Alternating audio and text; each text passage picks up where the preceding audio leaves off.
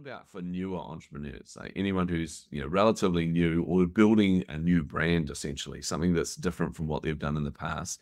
How do they establish that credibility early on? Right. Well, I mean, if you have qualifications, I have a degree in economics and statistical analysis, that makes sense. So I would push on that.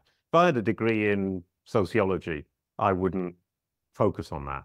So it's a question of focus. Find the things to focus on, and you will immediately see if I start focusing on it naturally for my audience, because I know it will resonate with my audience, it's almost certainly going to resonate with Google. And Yeah. all you need to do is make sure that Google can understand, which is great copywriting, clear copywriting, and disseminating that information on multiple sources, once again, first, second, and third party websites. Yeah. Those I control, those I semi-control, and those I don't control. Nice. Then you can start thinking, well, where are the places that I need to be accepted and appreciated? Who are my peers in my new space who need to appreciate me for me to be understood, to be accepted and credible? And then you cozy up to them. Yeah. Yeah, go wine Um, and dine them. Yeah. Yeah. yeah, wine and dine them, and get the opportunities to write. For example, for me, I write for Search Engine Journal, I Yeah. write for Search Engine Land. That gives me credibility in the SEO space.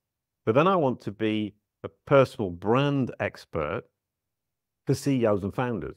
So I write for Forbes, I write for Entrepreneur, Yeah. and that mixes the two together. And I then become the Google SEO marketing expert for CEOs and founders. It brings them together. So you just got to be smart and Yeah. intelligent. And if you think about it, what I'm doing is getting my audience, the CEOs and founders, to see me on Forbes, wonder whether I'm an expert in what I'm talking about, which is Google, go and Yeah. Search Engine Land, say, yes, he is, we're good. Google does the same thing, but Google does it super fast and at scale. Wow. I love this approach, man.